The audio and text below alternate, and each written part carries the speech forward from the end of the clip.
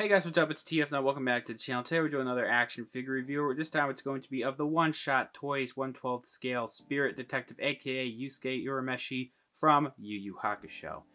I am very surprised that this show is pretty beloved by a lot of people, and there really isn't that many collectibles for Yu Yu Hakusho, especially from, like Good Smiles Company or the Bandai Tamashii Nations. But we do have this smaller company here that I'm not familiar with, One Shot Toys, making this figure. I'm watching the show right now. I'm in the middle of the Dark Tournament arc. I actually really like the show a lot, and I'm glad I pre-ordered this figure, even though I didn't know anything about the show last year when I pre-ordered it. So let's just go ahead and take a look at the packaging here. It's pretty nice. You get the figure in the box right there with the contents right there. Lots of nice colors going on as well. And we get to the bottom half here. You have this silhouette of Yusuke right there. It says One Shot Toys, and it says 1/12 scale collectible action figure. Then right here, it does say Spirit Detective in OS001. On this side, I believe it says the same thing, just I believe, like kanji, Japanese. I'm not entirely sure. I don't read I don't understand the language, unfortunately. But we do have OS001 right there on the bottom as well. On the very bottom of the box here, it just says Spirit Detective again with some blue on the packaging. You just say OS001. On the top here, there really isn't much going on. I just wanted to show off what the top looks like. On the back here, we have this nice silhouette image of Yusuke getting ready to fire off his spirit gun. It does say ages 15 and up. We have some warnings right there. 1/12 scale collectible figure and made in China. Let's go ahead and get this figure out of the packaging. So here's the figure out of the packaging, and overall I think that this company honestly did a very good job with the figure. I forgot to mention I ordered this off China Model Toys. I will try to leave a link down in the description because this thing again is pretty sold out, and sometimes if they're sold out they won't show up on a website, but I'll try as best as I can. Anyway, I think that they did a really good job once again. Not entirely perfect, but there's some things about this figure that are going to be really fun that you can do with it. Let's go ahead and take a look at all the accessories that he comes with, then we'll take a closer look at the figure. So we have an operation manual here, and I think this will actually give you a good idea of what this sculpt is going to look like underneath, because this figure is completely covered in clothing, which I don't know if I'm going to have enough time, or, if I don't even know if I'll do it carefully, if I'll be able to take off the clothes at least right now. But it shows you how to use some of the different options here, which I'm going to have to be careful with, because some of the stuff on this figure is pretty stiff. We'll get into that in a second. So here are the alternate faces that we get with it. This one right here, which looks off to the side, and he's got this little grin right there. We also get this one here, where he's looking straight, and he has an angrier face. I think the paint on here and the printing is actually very clean. I believe it is, I can't tell what's painted. Is the hair painted? And I'm not entirely sure. There could be two separate pieces put together. But that's what the back looks like, so it makes me think that this is actually molded in black, or something going on, where you can see all that black on the peg right there. It could just be paint rubbing off on it. But the actual sculpt of the hair, which we'll talk about with this head as well, is very nice, and the faces again came out pretty good. They actually have some nice color right there on that lip right there. Surprisingly, we get some alternate bare feet. A couple times, really one time I can remember, which was earlier on in the show, he loses his shoes when he's fighting. But this is cool if you have some way of maybe putting on some slip-on 1/12 shoes. For this guy, this would work great. So that way you don't have to pose them with these, I mean, these are good shoes, but you don't have to pose them with these all the time. It does have a little bit of articulation right there. Some of this, again, some of the stuff is pretty stiff on this figure, which I'll go over in a little bit. But interchanging these, I have no idea if I'm going to be able to show, because the feet are actually very stiff on the peg. Very surprised that we get interchangeable feet. We do have these hands here, which are more of like these action posed clenched hands here, which have a little bit of I can't really see the detail on the fingernails. I think there is a little bit there, but it's not a big deal if there isn't. I wish there's a little bit more detail on the inside of the hand. Sorry, it wasn't showing off very well. I don't really see any wrinkles in the hands or the palms or whatever, so that's fine, I guess. Could be a little bit better. I'm not at this company, as I think relatively new. I'm not gonna go too hard on them, I guess. We get to these hands here, more open posed hands again, not clenched, but these are pretty cool. As if he's, getting ready to dodge, fighting someone. These look like more relaxed hands, where the index finger are separated from the rest of the hands, and these are pretty cool. We also have spirit gun hand. Very, very cool. I like this. This is going to be very essential for a lot of your poses. We have a clenched hand here, which I think also has a separated index finger right there, because we have a suitcase. which has some silver paint right there. There's a little bit of paint on the side right there. Kind of looks like there's some books in there. You have the handle too, has some silver paint. It's mostly painted in this black paint. A little bit of sculpting going around. It definitely looks like a suitcase, so that's cool. I can use this for other characters too. We have Poosuke, or Pooh if you are watching the dub. This thing is painted really nice. This is Spirit Beast, by the way. And I got the hair right there. This thing is so cute. And again, it's actually very nicely painted. There's a lot of small paint apps, but they did a very good job. It's mostly molded in this blue paint, and I think the way it's molded and sculpted is very good. You just sitting on top of his head right there. Last but certainly not least, we do have this plastic bag, and there's a clamp in there for the base. We also do have the base right here, which has his silhouette, like from the front, with some spirit wave effects, I guess, right there. Some 4 different holes for these right here, these clamps. Very similar to, you know, Figma or Tamashii Nation's type of system there, and they will plug in to the base right there. And last but not least, I said it like twice already, these are extra buttons in case some of them break off on your figure. So that's cool that they gave us these. Now, I mentioned the body mold earlier on the operation manual because I have no idea if I'm going to be able to show you any kind of sculpting with this. Maybe in the legs. It's just most of this is an underbody with not much sculpting going on in certain areas. I'm sure they have some abs sculpted underneath the outfit here, but mostly what you're getting is some sculpting in the hair as well as in the hands. They're visible, of course. The shoes, and you get to look at this suit. Now in person, or really on camera, it looks a little darker, but it's pretty bright. It looked gray earlier, but it's green. It's definitely green.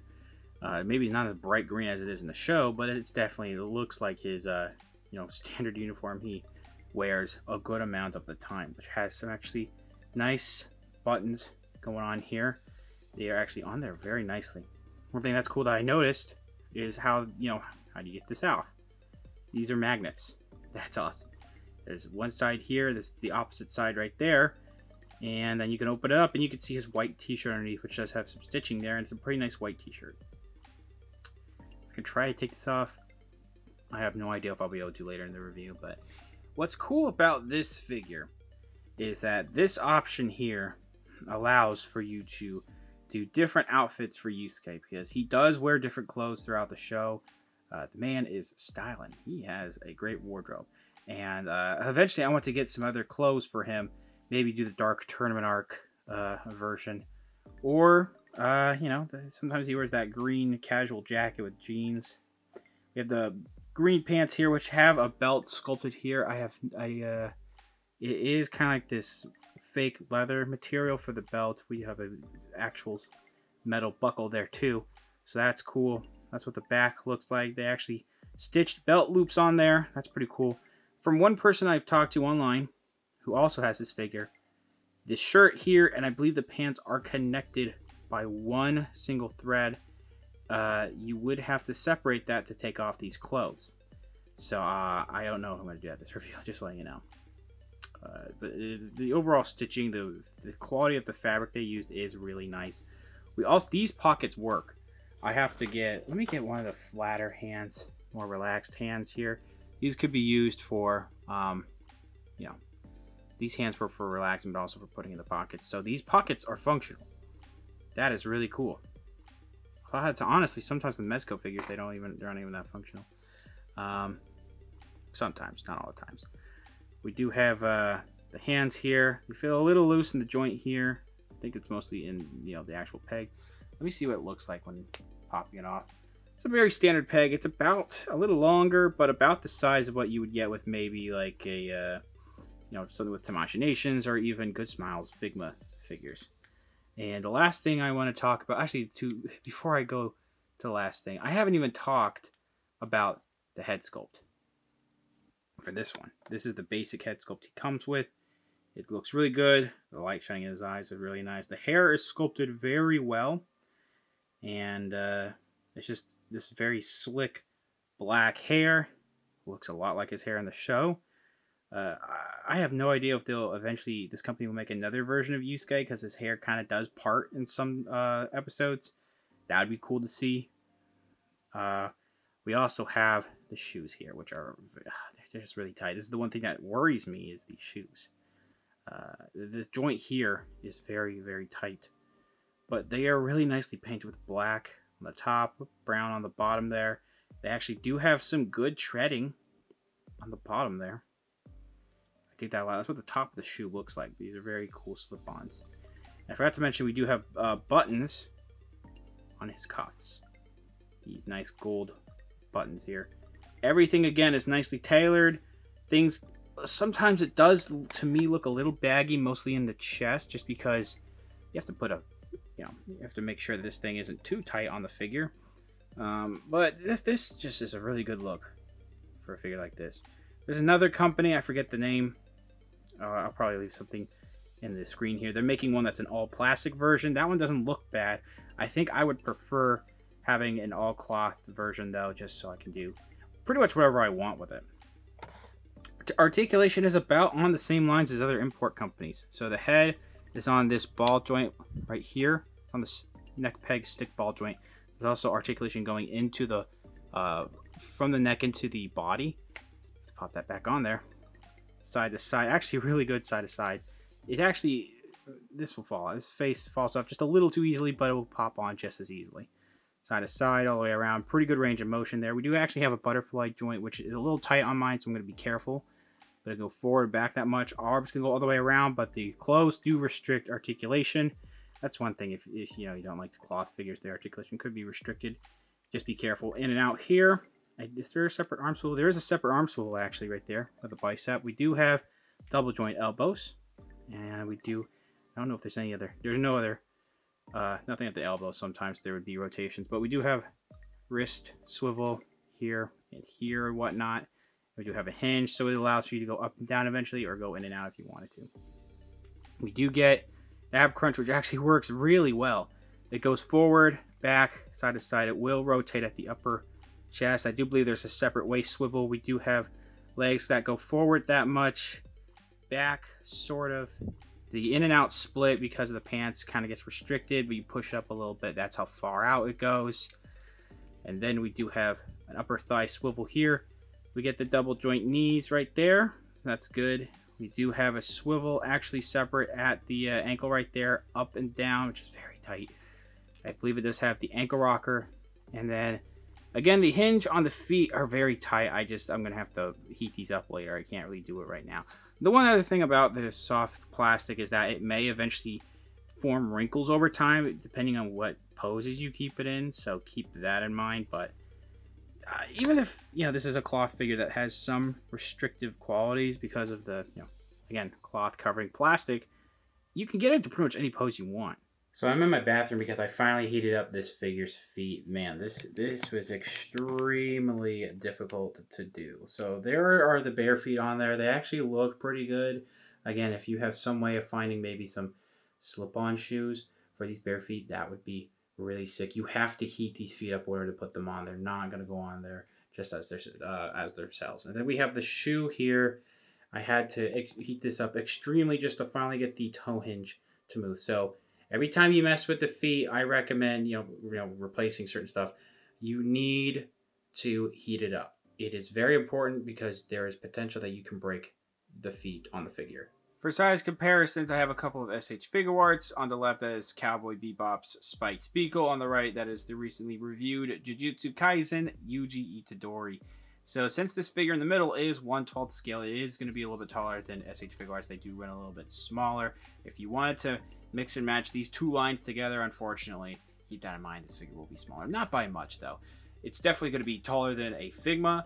If you look on the left there, that is Deku from My Hero Academia. I mean, Deku is a pretty small character, but still, it's this figure in the middle is very tall. But it is not taller than Wenwu. On the right there, there's a Marvel Legends Wenwu. It's going to be a little bit taller than Yusuke. So overall, this figure is pretty good. It may sound like I'm not super impressed. That's just because there really isn't much to talk about with this figure. It's just basically what they're doing with Mezco, sort of.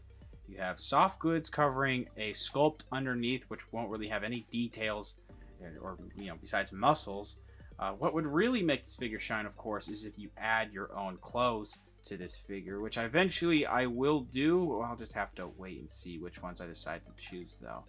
Not really many problems with my figure. There really isn't any paint apps issues or anything. But one thing I do want to mention for my figure, the wrists, the hinge are a little loose. If you had like the suitcase in one hand, it could maybe be a little hard to pose since it's loose. But majority of the time with the rest of the hands, you're not going to have a problem with that. Just tight joints. That's really the only problem I have with this figure. I think that they did a very good job capturing Yusuke's likeness from the anime. It's definitely Yusuke. I really do like the tailored clothes. They are very clean for a company I am not super familiar with. I think this might be one of their first figures. I could be completely wrong, but something like this is not easy to do, and I think that they did a very good job. This was like 60 bucks when I got it, which is not that steep. I don't know how available it is anymore. There are different retailers. Again, I'll try to leave links down in the description below where you can try to find some, but I got it from China Model Toys. So yeah, that's pretty much it. Thank you guys very much for watching. Please subscribe to the channel if you haven't already. Comment down below what you think about the figure, what you think about the review. Leave a like, share amongst your friends. Follow me on Instagram for more content over there, and I'll see you guys later.